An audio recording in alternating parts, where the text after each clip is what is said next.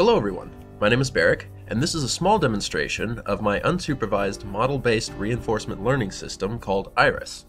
In this video, AIRIS learns how to complete 6 levels of a grid world puzzle game from a clean slate with no training.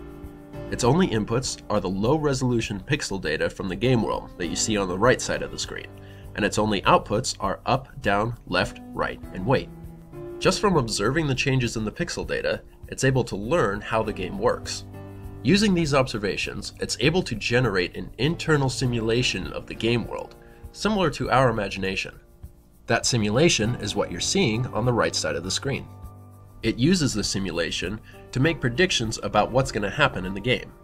It does this by modeling sequences of actions and what effects it expects those actions to have. In the beginning, this world simulation is very inaccurate, and a lot of the predictions that it makes turn out to be wrong. But every time that it's wrong, it uses these new observations to refine its world simulator so that it can make a more accurate prediction next time. It also uses its observations to generate its own goals. For example, it observed that if it gave the output command right, the blue square would move one space to the right as long as that space was empty. So it decided to see what would happen if that space wasn't empty.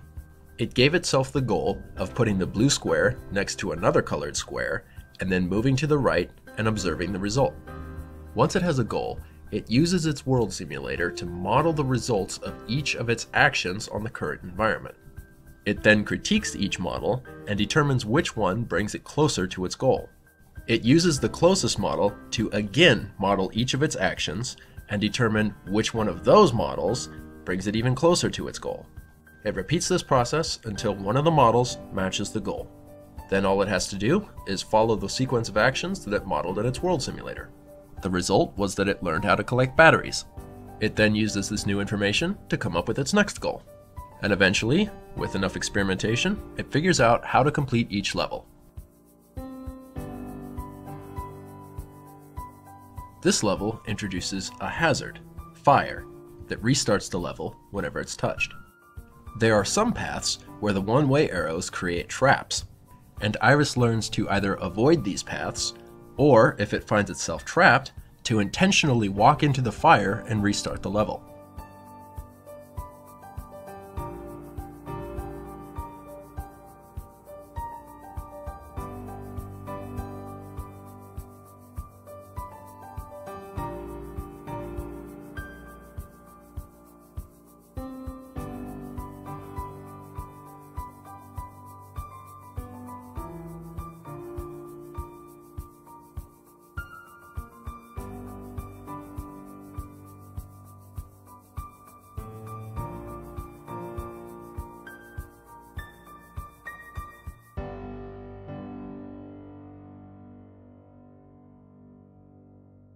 In this last level, AIRIS must collect the key to unlock the door to gain access to the battery.